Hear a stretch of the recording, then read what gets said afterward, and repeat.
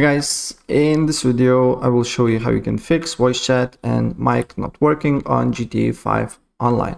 So the first thing what you need to do here, you need to make sure that you are having a proper sound on your PC. You're hearing stuff, you're hearing sounds, cars here, and a bunch of different things. And then you need to open up settings.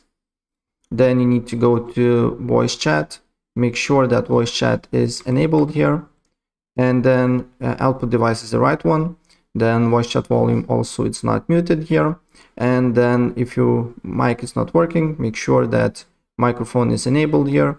Input device is selected the right one. For me it's microphones Blue Snowball, and then microphone volume also not muted, and then voice chat mode. So if voice activated here, so this means you don't need to basically push any keybinds.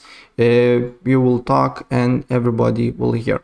But if you want to set up a push to talk, you need to select push to talk here.